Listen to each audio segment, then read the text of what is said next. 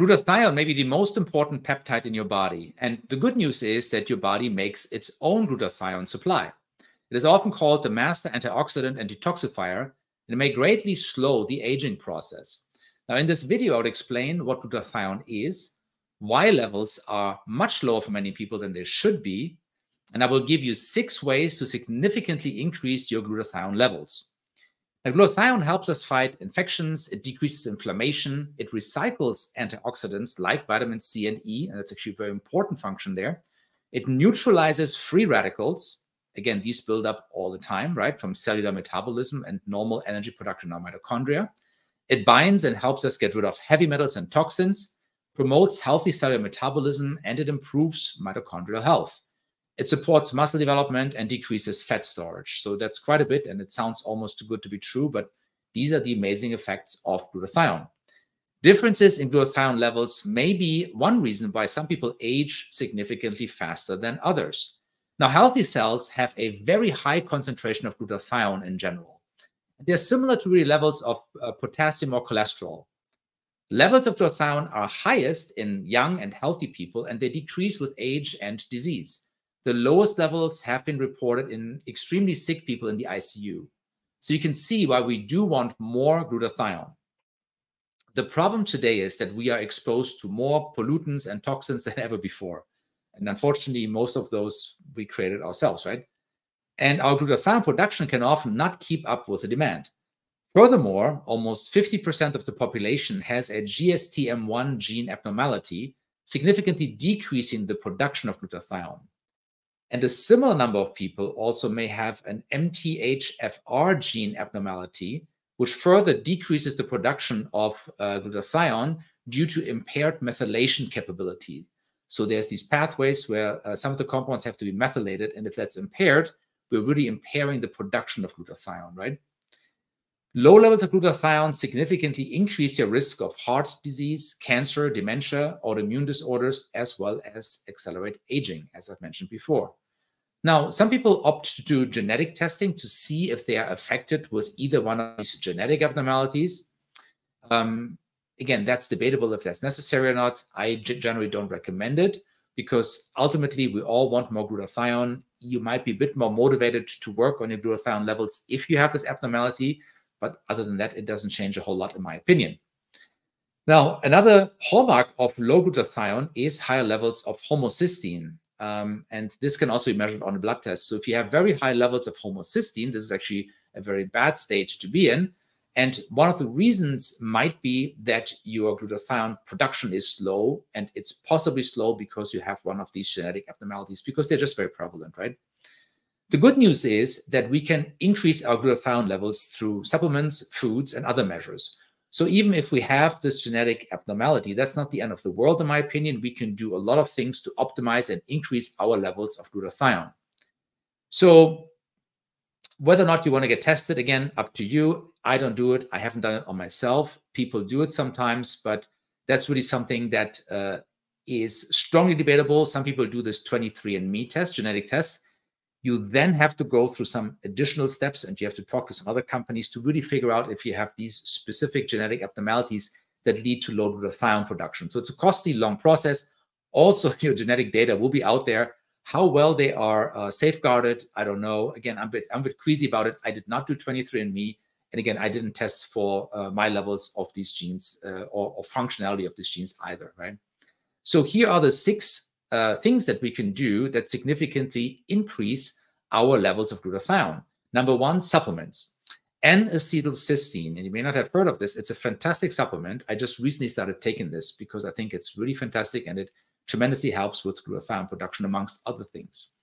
So the cysteine prodrug, N-acetylcysteine, supplies the cysteine that's necessary for the glutathione synthesis. So there are 3 amino acids that we need to make glutathione: cysteine, glycine, and glutamic acid, right?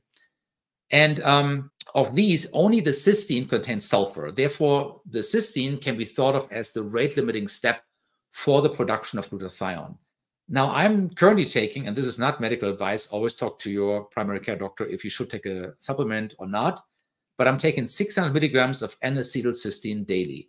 And again, besides helping with the production of glutathione, it has other benefits that I'll talk about in another video.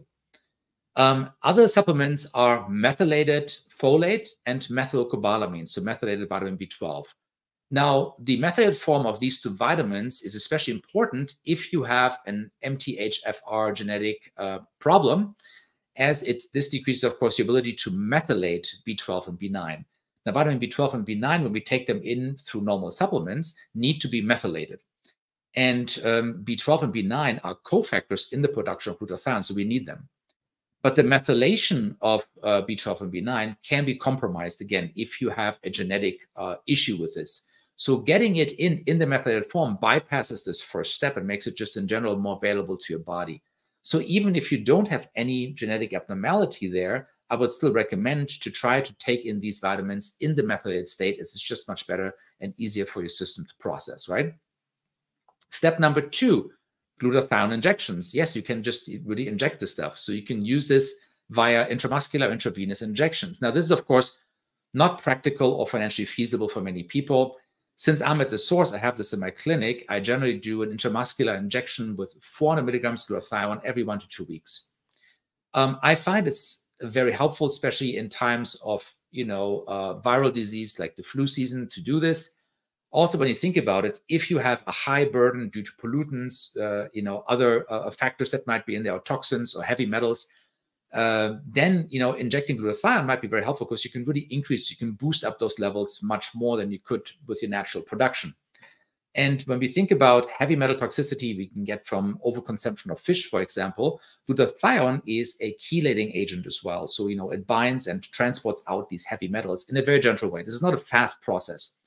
It's not a chemical chelating agent, which is something that I would actually not recommend for most people, because there are a lot of dangers associated with that. I wouldn't really want to do that.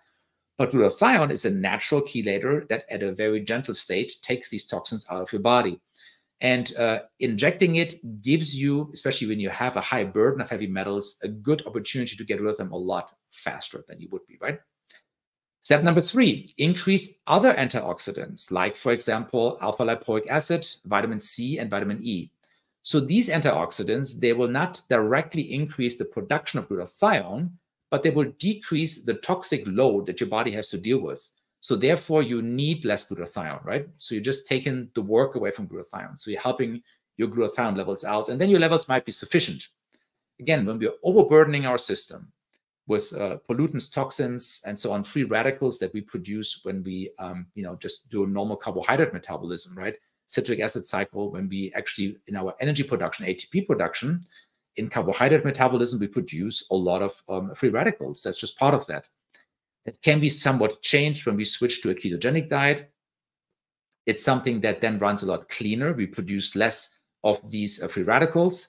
There are some drawbacks. Again, for some people, they thrive on this even long term. Some people can only do short term. That depends. But in our general energy metabolism, we build up toxins every day. And so when we have a high burden of these toxins, then glutathione can be extremely helpful to decrease that and make our cells and our body healthier again, right? All right, sulfur-containing foods. We're talking about cruciferous vegetables like, onion, garlic, broccoli, those kind of things, and cauliflower. Eggs, nuts, legumes, and meats. Now, I eat eggs, nuts, legumes, and meats. I have no problems with that. I do not eat garlic, broccoli, and onions. That's not my thing. I do once in a while take in a powdered greens that I put in my protein shake. I do it actually now lately almost every day. That will give you some of this stuff as well. It doesn't agree with me very well. I don't like it. But some people that do like these vegetables, this is very helpful. Again, these contain sulfur. Sulfur is very necessary to make glutathione. It can be thought of a bit as a rate-limiting step. So supplying enough of this raw material can be very helpful in the production of glutathione. So if you have issues with the glutathione, that's one way you can increase the production by increasing the supply of this particular nutrient, right? Exercise, and this is very interesting. Regular exercise is number 5, is helpful in small amounts. We're talking about half hour to 1 hour with intermediate intensity. If you do high intensity marathons, half marathons, or 3 hours in the gym, you might actually decrease your glutathione levels. So this is very much dependent on how much of this you use. So again, moderate exercise, I'd say 3 to 4 times a week, half hour to 1 hour can certainly boost your levels up. So very helpful. Over-exercising drops the levels down, right? So that's something to consider here. And then number 6, of course, decreasing your exposure to heavy metals and pollutants, right? Of course, easier said than done. But when you think about it, the less pollutants we come in contact with, the less of these exogenous things we take into our body that our body has to clean up, that our glutathione sponge has to take up and transport out, the less glutathione we need, and the more we might be okay with our current production. As we have a higher burden, as we age, as we have inflammation, as we have all these other issues, pollutants and whatnot, we will need to make more glutathione, or we would have to help it by supplementation or by taking in glutathione, again, an injection or IV, to really help our system out to get rid of some of these pollutants that are building up in our system, right? So if you implement these 6 strategies, you will make more glutathione, you will optimize your glutathione. You don't have to implement all of those, of course. I think the injections are very impractical for most people. But the other ones certainly are things that we can try. Again, always ask your primary care doctor before you start any supplement. I think it's important, whether or not we have a genetic abnormality, we should all strive to optimize our glutathione levels, because that really optimizes our health. So please subscribe and leave a comment or question. I will definitely read those, and I'm very interested to hear what kind of strategies you use to optimize your glutathione levels, especially when it comes to nutrition.